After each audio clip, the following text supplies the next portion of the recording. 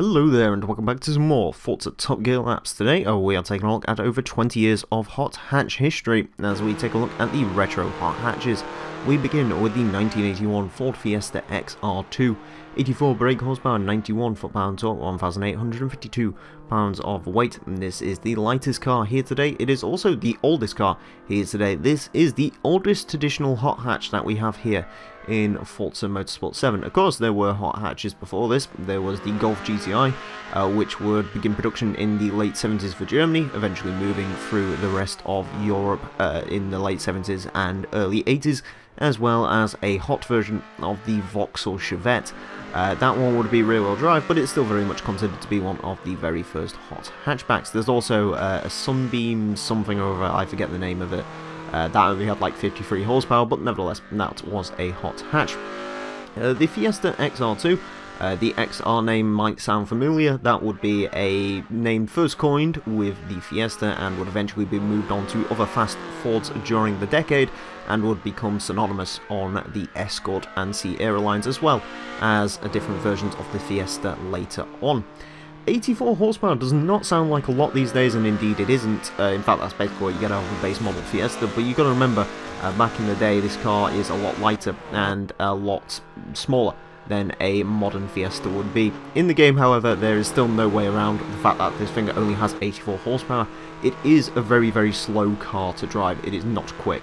Other than that, though, it's a pretty solid car. There's a little bit of differential spin coming from the front wheels. You sort of see one tyre fires happen quite a lot today.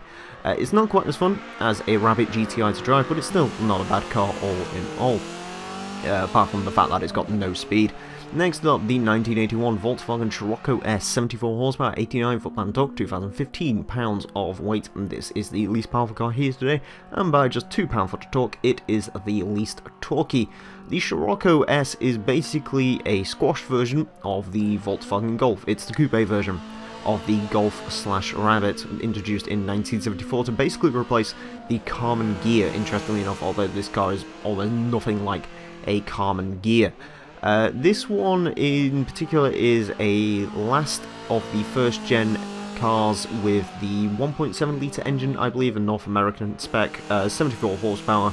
There would be versions of this car that did produce more horsepower. I believe there's an 85 horsepower 1.5 at some point, but emission regulations and so on and so forth did eventually strangle the Scirocco a little bit.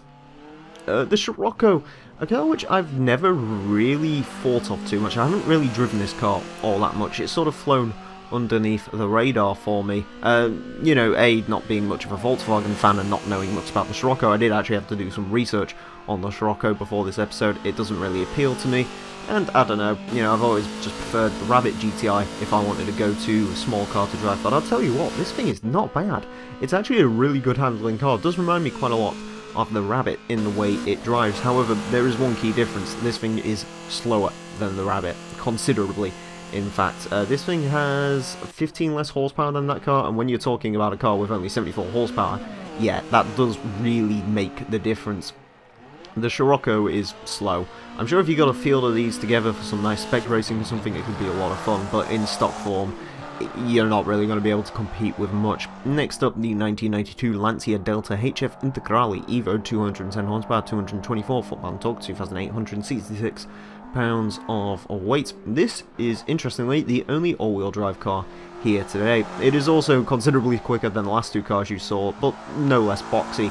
I do really like the Delta, though. It is, in my opinion, a great-looking car.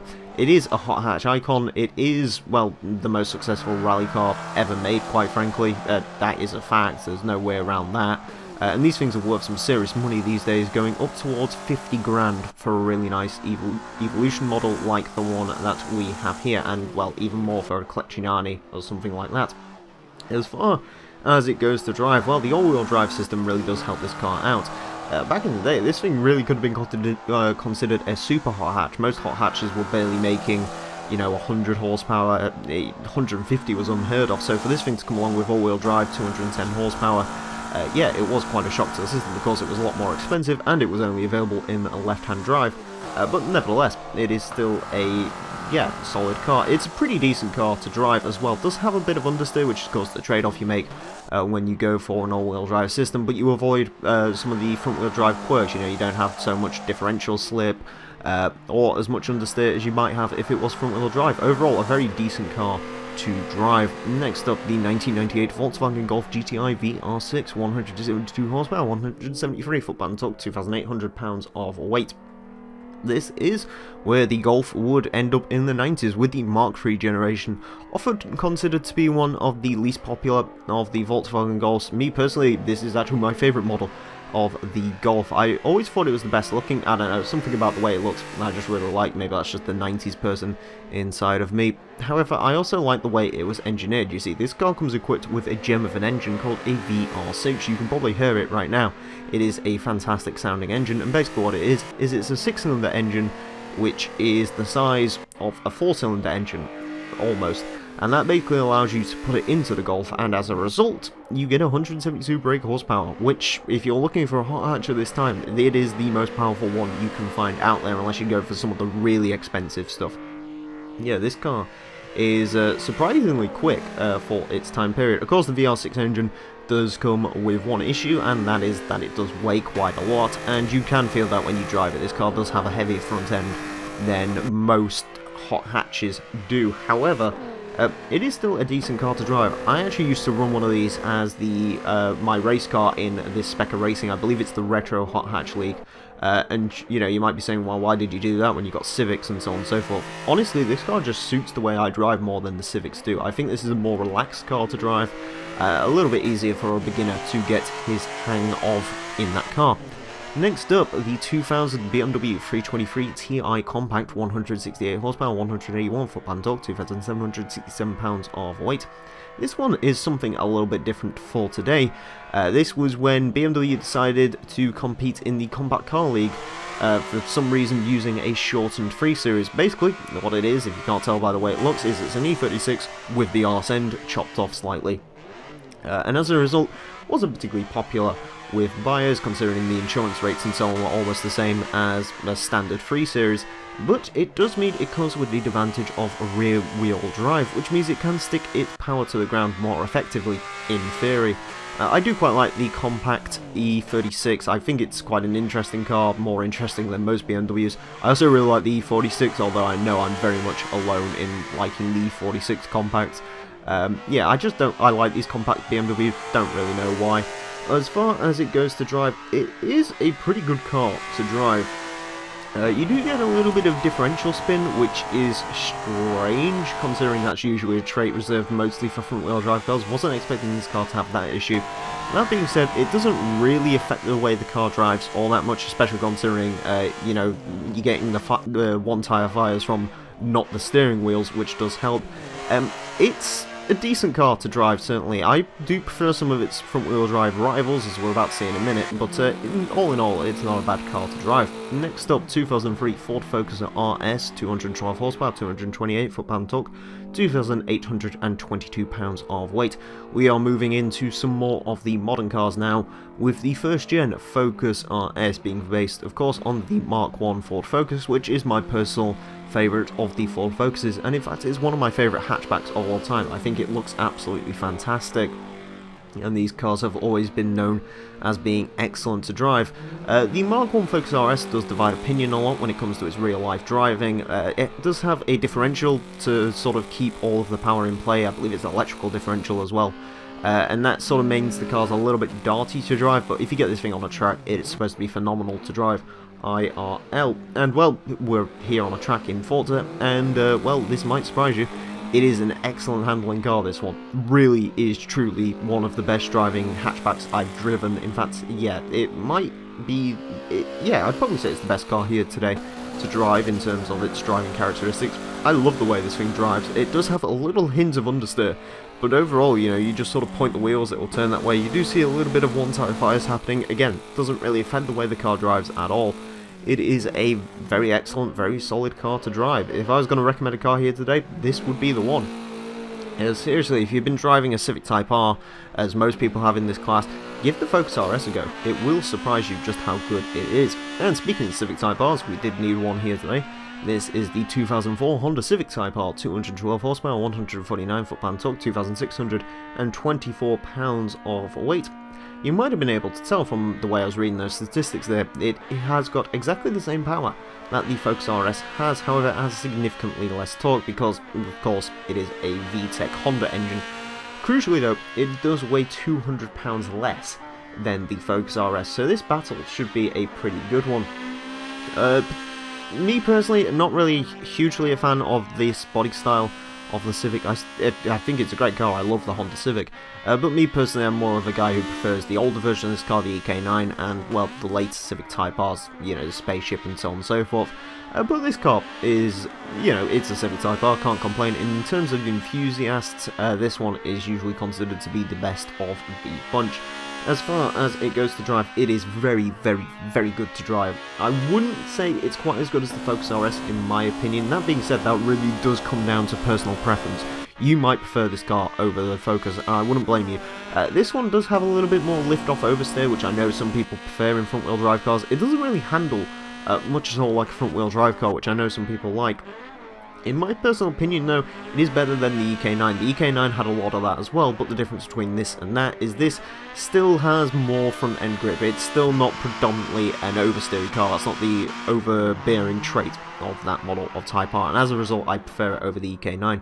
And finally today, the 2006 Vauxhall Astra VXR, 256 horsepower, 256 foot-pound torque, 3,071 pounds of weight. This is the most powerful car here today, and the most torquey car here today, and the heaviest car here today, interestingly enough, the only car to top 3,000 pounds of weight.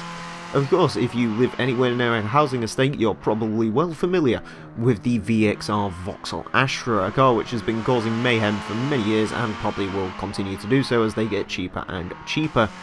The VXR, unlike the Focus RS, is not known as a great handling car in real life. This thing is known as being atrociously understeering. Not quite as bad as the Vectra VXR, but it's still not particularly great. And in the game, well, it's not quite as bad as you'd think. However, I don't particularly have anything nice to say about this car. First off, I think it sounds absolutely atrocious. I do not like the way this car sounds at all, and the way it drives is not particularly good. It is very much a front-wheel drive car. It doesn't drive like a rear-wheel drive car. I will say that much for it, which is a bonus, but yeah, it is rather understeering. Not quite as atrociously understeering as you'd think from all the Top Gear reviews and so on and so forth, but it is certainly not a good handling car. If you want sort of a nice, easy hot hatch to let yourself loose in, the Astra VXR is not that. Yeah, I just can't say anything nice about it, I'm afraid. Sorry, Vauxhall fans. Moving on to the leaderboard then, and I'm happy because the fastest car today was my favourite car today. In 127th place we find the Ford Focus RS with a 128.170. A very, very good time. Actually beats out a modern day John Cooper Works Mini, which is pretty impressive, and not that far off an RX-8 as well, so yeah, a very solid time indeed.